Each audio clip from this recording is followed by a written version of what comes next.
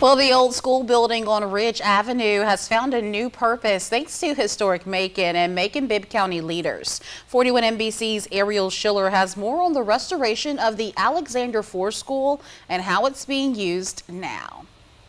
The 90-year-old building that used to house Alexander School Number 4 is finding new purpose.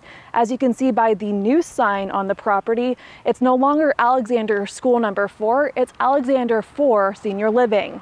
I'm from Macon, and it means a lot, to me, just to see this building restored. Quentin Jones is the executive director for Alexander 4 Senior Living. Jones says for years he wondered what the building was going to become and that he's excited to be a part of the next phase of history for the building. To see the transformation, I mean, if you ever saw the building beforehand, it's shocking to see how something that looked like that could turn into this. I mean, so we anticipate for the building to be here for many years to come to serve many seniors. The building was on Historic Macon's first Fading 5 list in 2015. The Macon-Bibb County Land Bank Authority bought the building in 2016, with Blight Bond Fund's Macon-Bibb Commissioner Mallory Jones designated for the project. Jones says he's grateful the building found a new use. It could have been something else. I'm glad it was this because it's a complement and it's not a big commercial bustling thing that's going to interrupt the neighborhood.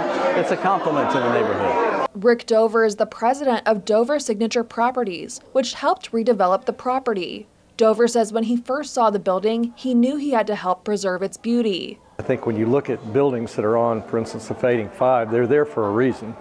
They're there because they're significant. They're there because they're significant to the history and the story of the city. And I think this is a great example of that, and we're thrilled how it turned out. And if you're wondering if there was a need for an assisted living facility, according to the executive director for Alexander 4 Senior Living, they had multiple inquiries before they opened in March, and as of right now, they have about 20 residents living in the facility. And he says they expect more people to move in soon.